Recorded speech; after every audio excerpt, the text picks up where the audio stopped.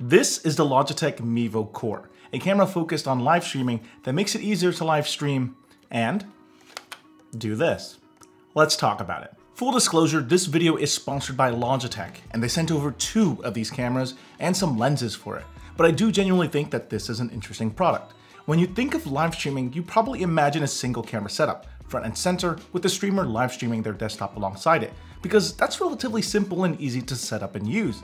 All you really need is a single camera, the wires aren't super messy, and it's easy to set up too. But when you start considering multi-camera situations so that you can get different angles for the perfect shot, that's when things get frustrating and headache-inducing. You need batteries for each of the cameras. They all have to be connected to the computer somehow. You gotta be able to adjust the settings of each one and switch between them all at once. It's so complex.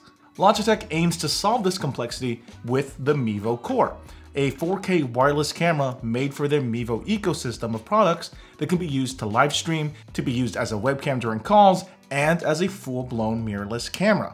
Let's talk about the camera itself first. You probably noticed this already, but the Mevo Core supports interchangeable lenses, which means you can purchase lenses used on other cameras and mount them on the Mevo Core, or you can change how an image looks to however you like without being forced to a fixed lens like you would with a webcam or action camera. The Mevo Core uses a micro four thirds sensor as well as a micro four thirds lens mount that enables you to switch out the lens to other micro four thirds lenses made by other manufacturers. With a micro four thirds sensor, the camera takes in more light than tiny webcam or phone sensors, making them less noisy in lower light environments, leading to clearer images. The Mevo Core's shape is a little weird though. It's boxy square shaped, but the funky layout provides a few benefits too. It has different mounting points on each of the sides, so you can mount the Mevo Core from basically any of its sides to stands or tripods, or easily attach accessories like lights, external monitors, or mics to it. And since it uses micro four thirds lenses, you can even attach things like ND filters and teleprompters. Basically, you can mount most standard camera equipment and accessories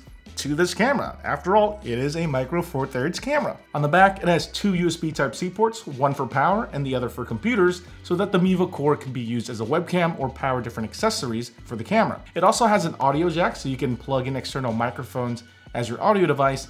Then there's little flap that, if you peel open, reveals a micro SD card slot and HDMI port. You can use the micro SD card slot to record directly to the camera and use the HDMI port to connect to a monitor to see what the camera is seeing or to plug into an external recorder. The Mevo Core has rechargeable batteries in them that last up to 6 hours, so you don't have to use them connected to a wall outlet and can record directly to each of them at once. The webcam function can be used wirelessly or wired for both video and audio, but video fidelity from both of those methods are a step down compared to direct recordings to the micro SD card. One thing I quickly noticed is how there's no display or buttons, so you can't control camera functions or see what you're shooting. I purposely took this out and tried to use it as a standard camera, but since these things are connected to your phone or tablet wirelessly, there is a slight delay, making it a bit difficult to use it like a regular mirrorless camera. So then how do these Mevo cameras work then?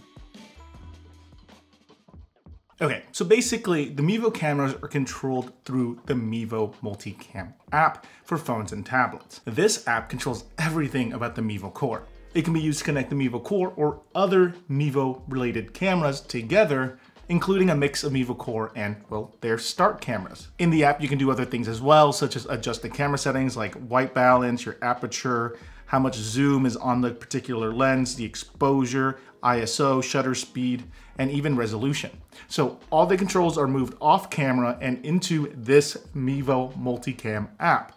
But what makes the Mevo camera stand out is that you can control each of these connected cameras all from this Mevo app. So right now you can see I am looking at this camera over here, while my main camera is over here. The display on the right over here, this main display, shows you what your audience would be seeing while you're live streaming. So if I wanted to switch over to this camera, there you go. This camera is now the main camera that's on display, and you can switch back and forth with ease. So through this Multicam app, you can live stream to a bunch of different platforms like Facebook, YouTube, Twitch, X, and LinkedIn, if that's your thing. So whatever flavor of live streamer that you are, you're covered. But if you want more functionality, like using your phone, tablet, or using additional NDI cameras as a Mevo camera in the app, you'll need to pay for a Mevo Pro subscription. Additionally, this feed from the Mevo Multicam app, if you want to use this in tools like Streamlabs or OBS, you'll also need a Mevo Pro subscription. Individually, these Mevo Core cameras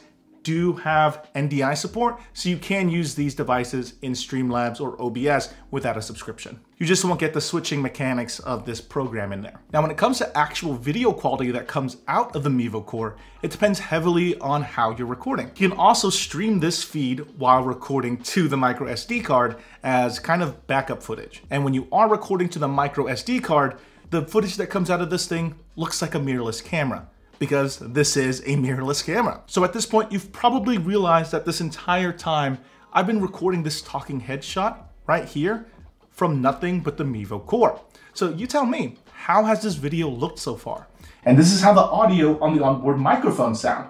They sound pretty decent, and my voice sounds clear, but there is some echoing because the camera is a little over an arm's length away from me. And with the right equipment, you can use the Mevo Core in a bunch of different other ways too. So this is already a good example, right? I have one camera in front of me, while another one a bit off axis and a bit further away to give you a completely different perspective. And I can interchange myself between the two cameras and talk to whichever one I feel like in the moment. It adds a little bit of visual intrigue compared to just having one stationary camera look down deep into my soul. Okay, let's just say I was doing a live unboxing. I could switch between this talking head shot of me and an overhead shot of the Mevo Core, looking down at the item as I'm holding it in my hands. If I'm doing more of a conversation stream with another person, I could put a single camera on me and someone else, or if you're streaming alone, you could have two different angles of yourself for that extra layer of professionalism that I showed before. So far, I've only shown myself with two cameras in action, but you can add more cameras to this setup as needed. And when you're not using the Mevo Core to record shots or to live stream, you could use the Mevo webcam app on macOS or Windows to, well, use it as a webcam. All right, so overall, this camera has a bunch of really cool features that makes it easier for people starting out, but still has quite a few advanced features that moderate to advanced users would find pretty useful. And it makes multi-camera live streaming easier to do. At least I thought so. So if you're looking to take your live streaming setup to the next level, this could be an interesting solution. So if you're interested in the Mevo Core, where can you find one of these bad boys? Well, you can find them on mevo.com, B&H Photo, and Amazon in the US or Canada. Anyway, what do you personally think? How are you live streaming? Are you live streaming? Does the camera ecosystem focused on making multicam live streaming easier entice you in any way? Why or why not? Leave all that down in the comment section below. And if you enjoyed this video, give it a thumbs up, and well, I'll see you all next time. Bye.